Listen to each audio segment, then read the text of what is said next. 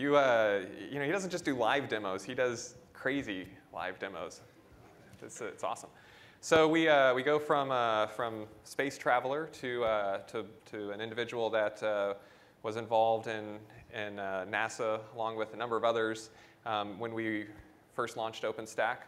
Next up, we have Chris Kemp, along with a special guest for our next keynote. So Chris Kemp.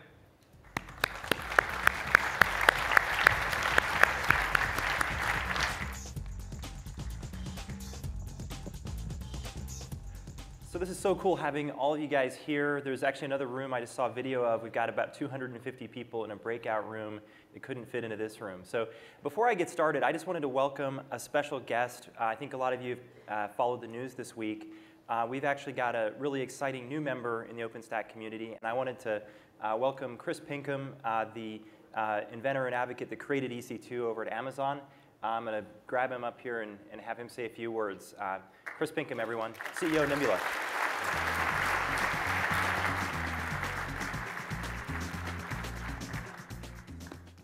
Morning, everybody. It's always awesome to get on stage after a fellow South African giving such an eloquent presentation. Mark and I both went to a UCT, I think me a little bit before he did. And so thank you very much for being here. Thank you very much for building OpenStack. A huge thank you to Chris for both inviting me on stage as well as being a key lever in getting Nebula involved in the OpenStack community. And I promised I wouldn't take too many of his cycles away from talking, but I would just like to sort of reflect on the fundamental question of why we are here. And I'm sure for most of you, at a certain level, it's about standards and interfaces and implementations and building really great product. And we have several of our engineering team at Nebula here this week to explore how we can bring our own learning, our own code, some of the tricks we have in our own tool bag, as well as how we can build a great Nebula product set around a core OpenStack platform. So at a certain level, that's why we're here. At a very much higher level, you're kind of on your own. I have no idea. Somewhere in the middle, though, why I've been working on what I've been working on for the last 10 years, it's really about innovation, as Mark said. It's fundamentally about developer agility and how do we extract cost, time, and effort from the business of building infrastructure and apply that to the development and improvement of new applications. So for me, it's all about innovation. It's been a consistent theme for the last 10 years, EC2, Nebula, and now in the OpenStack community. Whatever level we're talking about, it is very good to be here, and I greatly appreciate the influence Chris had in getting us here today. So with that, I'll restore you to your scheduled programming and look forward to speaking to you this week. Cool. Thanks, Chris. Welcome to OpenStack. These guys have a great team and a great product that's actually been deployed in a lot of large-scale deployments, and they're going to be participating in a lot of the sessions here, listening to you all, trying to figure out what technology from their stack can be included in OpenStack, and also how they can complement and productize OpenStack and deliver it to a new class of customers that operate extreme scale. So I wanted to talk to you guys today. I've got a couple of slides here. For those of you who don't know me, I was the CTO at NASA for a number of years, and while there, I had the great opportunity to partner with Lou Morman and Jim Curry and the team over at Rackspace to really advocate for OpenStack on day zero. And it was a real honor to be able to see this evolve from 20 people to the thousands of people that it is today. So what I'm not going to talk about today, isn't that an awesome logo slide? Is the number of companies that are represented by the individual members, because there's almost 1,000 companies here. There's an equally impressive list of companies that have affiliated with the members of the foundation, and each of those is actually an individual logo of a member. I'm not going to talk about that. I'm not going to talk about all the public supporters that have come out and put their logos, the companies that have said we are behind OpenStack. These are the logos you'll find on the website. We're not going to talk about all of you guys. If you upload your pictures, you'll be in the next keynote. I'm not going to talk about all the folks that have invested. There's a bunch of corporate members, gold members, platinum members. There's a bunch of folks that have really stepped up and contributed code to OpenStack. I wish we weren't in the top 3 I'd really like to have a closer correlation between the companies that have lots of members and the companies that make lots of code contributions in the future. I'm not going to flash a logo slide of companies that haven't contributed, but I wish there were more contributors. I'm not going to talk about Nebula either. I'm not going to talk about OpenStack. I'm not going to talk about where it came from. I'm not going to talk about who's using it. I'm not going to talk about who's building stuff on it. What are we going to talk about? I'm going to talk about why we're all here. And as we all go into the 237 different sessions that have been organized by you, what I think we're all here to do. And that's to serve customers and to build applications on this platform. And so I want to talk a little bit about the platform that we've built and the platform that we're building and how it needs to evolve. So, oh my goodness, that was ridiculous. You guys get a preview. So I want to start here. That's just wrong. That's what I get for using Windows. That one's for you, Mark.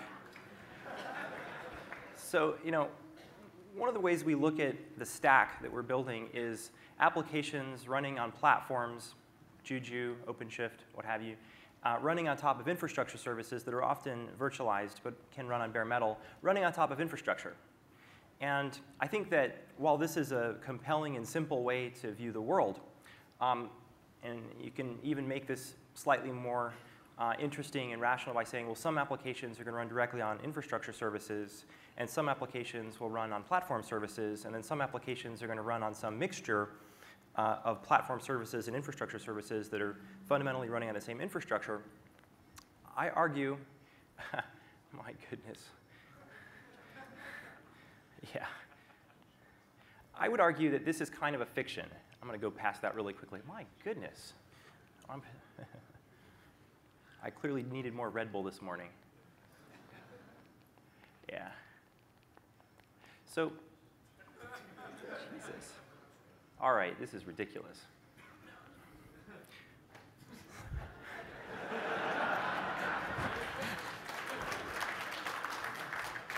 You're going to remember this presentation. You're going to see it 5 times before it's over.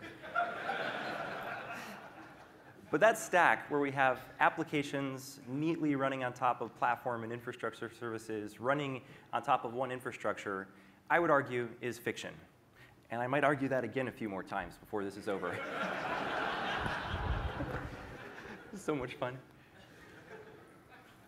Yeah, we all know that. All right. I think it actually just broke. I think I killed the battery in this trying to, there we go. So what I'd like to kind of argue is that applications in the real world are actually running on top of much more complex service architectures and infrastructures. Most enterprises today don't have just one infrastructure that they're building clouds on. They have multiple. And whether these infrastructure layers are provided by one or more different platforms, they're typically running on more than one different generation of infrastructure.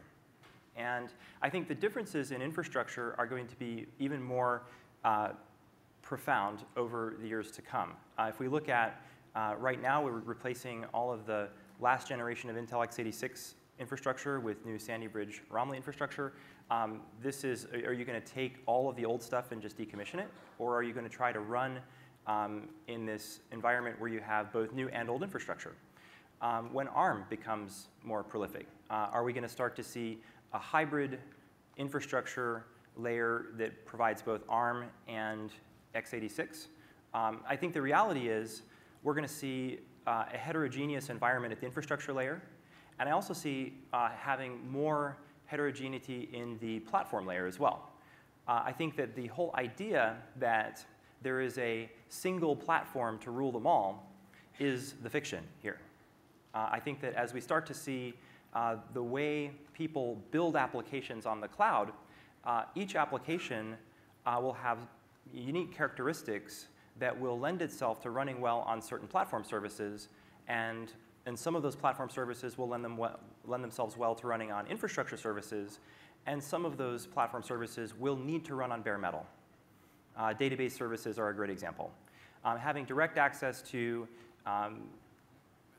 disk architectures that provide much faster read-write performance, more IOPS. I think as we start to look at the way we view storage, there won't just be block storage and object storage.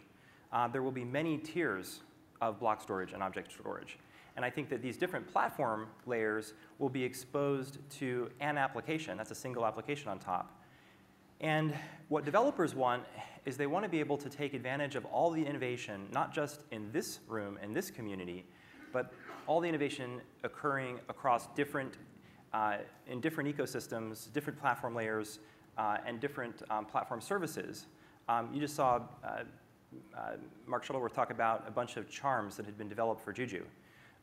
There wouldn't be hundreds of charms if there weren't hundreds of compelling infrastructure services that people were using to build applications.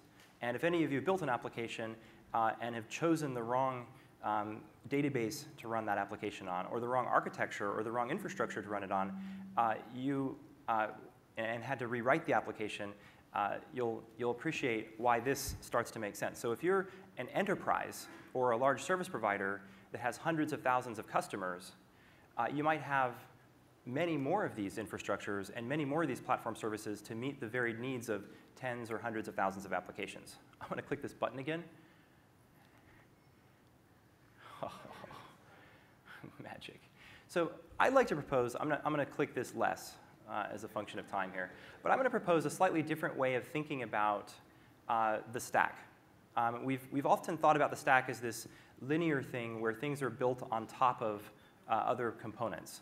But if you put the application at the center of the stack, and you start to think of an application often needing to consume different platform services from different infrastructure providers, perhaps even running on different bare metal infrastructure, you start to have a much richer view of what we need to do as a community here. If you think about the attributes of cloud computing, on-demand, elastic, shared, metered, accessible software and services, you start to appreciate how if you just have one platform layer that attempts to abstract everything, how it's difficult to achieve what you're trying to achieve in the cloud. So as we think about our stack right now with Horizon and Keystone, Nova, Glance, Swift, and Quantum, we've often talked about moving this, wow.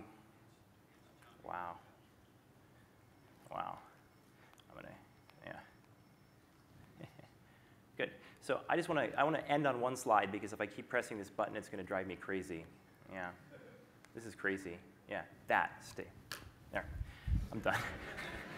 Done. So I wanted you to think about this and think about as we look at all the different applications that people are running on top of OpenStack, the different core services that will be required to run those applications at scale.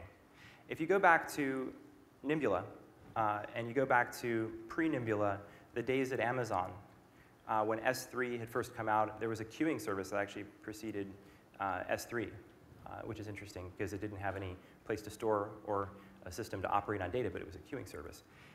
The queuing service was there to manage tasks that had a lot of different elements in them and large workloads that needed to run over a long period of time, where you could count on elements within those workloads being executed reliably.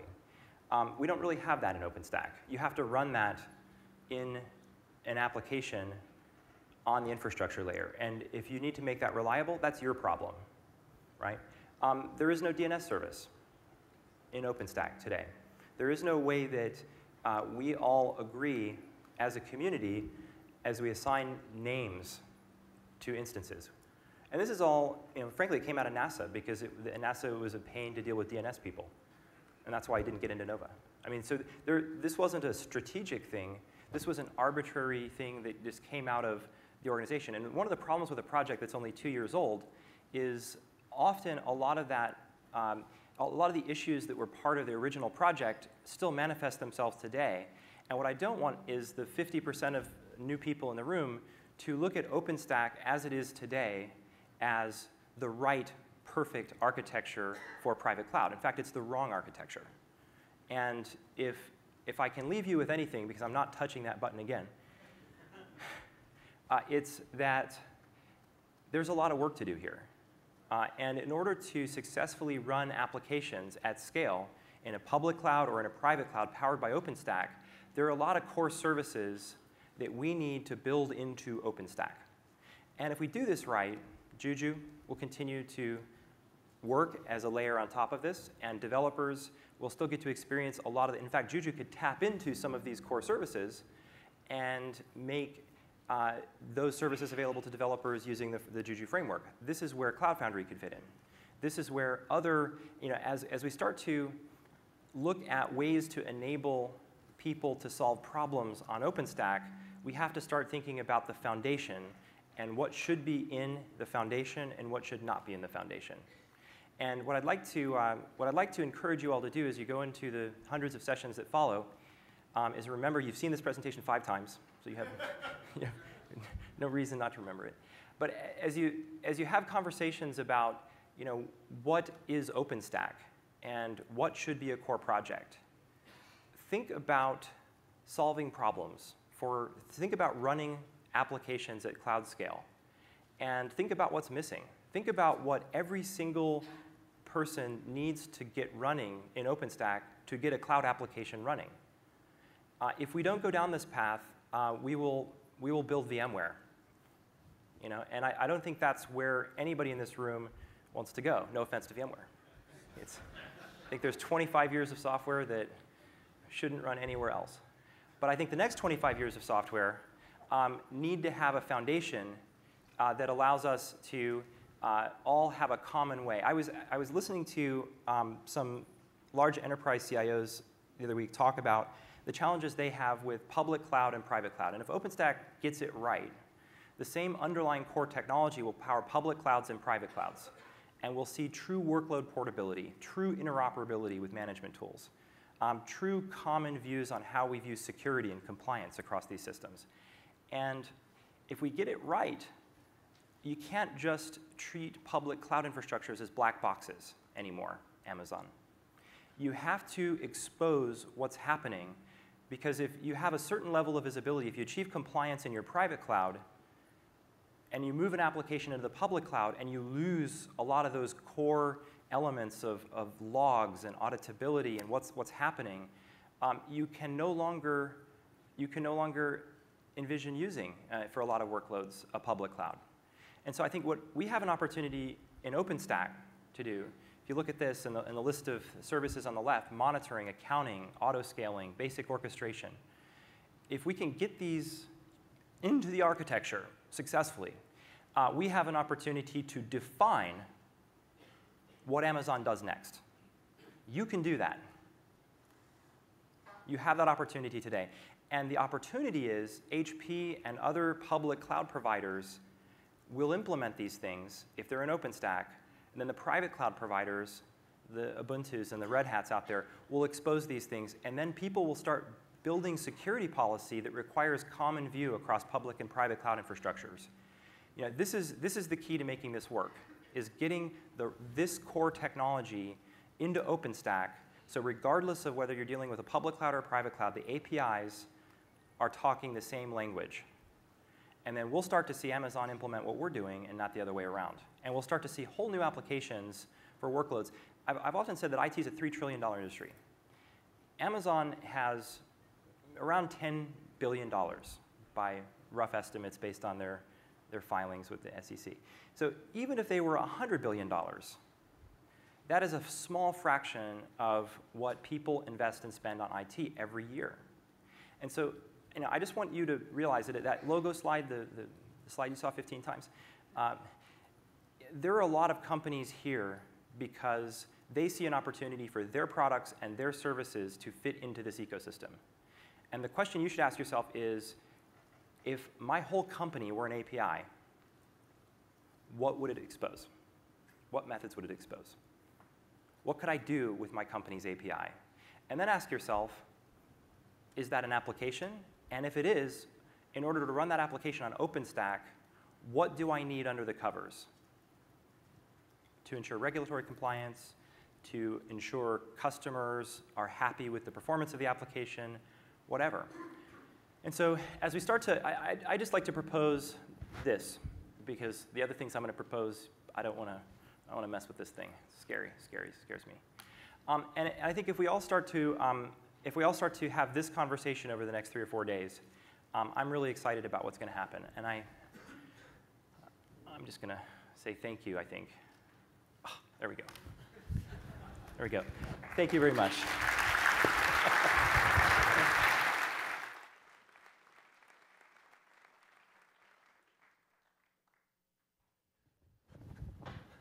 All right, so Chris proves that you don't have to do a demo to run into crazy technical glitches. So that concludes the keynote session for today.